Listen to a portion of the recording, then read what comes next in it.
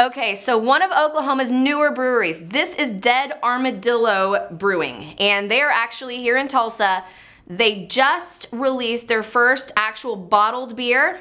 You can find it on tap here and there. This is the Black Hop. Again, it's an India-style black ale, so this is gonna be similar to the El Cucuy.